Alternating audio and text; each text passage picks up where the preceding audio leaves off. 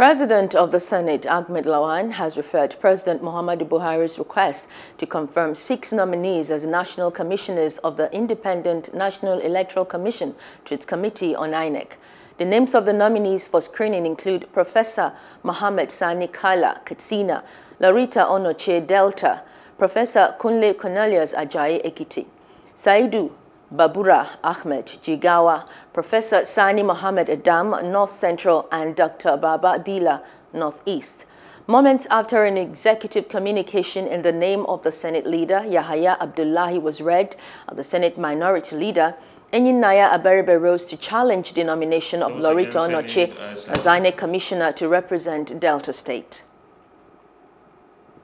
For appointment as commissioners of the Independent National Electoral Commission, INEC, in accordance with paragraph 14 of part 1F of the third schedule of the 1999 Constitution as amended of the Federal Republic of Nigeria.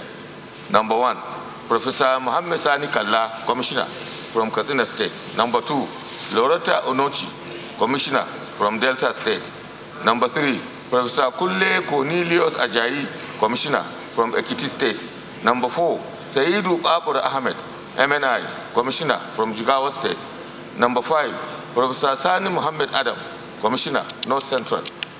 And number 6, Dr. Baba Bila, Commissioner from the Northeast. Mr. President, distinguished colleagues, the purpose of this motion on the order paper is for the request of Mr. President Commander-in-Chief to be referred to the appropriate committee for further legislative action. Responding to Abaribe's observation, Ahmad Lawan, however, made clarifications on Onochie's nomination. It's not when we have passed the evil forest that the demon will still catch us.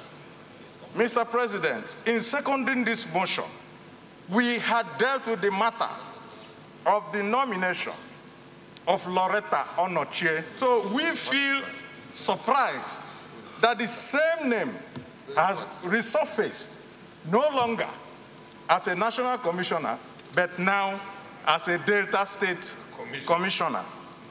Mr. President, reluctantly, I second the motion that these nominations be referred to the relevant committee for action. The committee, which is chaired by Senator Kabiru Gaya, is expected to screen the nominees and report back to the upper chamber in 2 weeks. Hello, hope you enjoyed the news. Please do subscribe to our YouTube channel and don't forget to hit the notification button so you get notified about fresh news updates.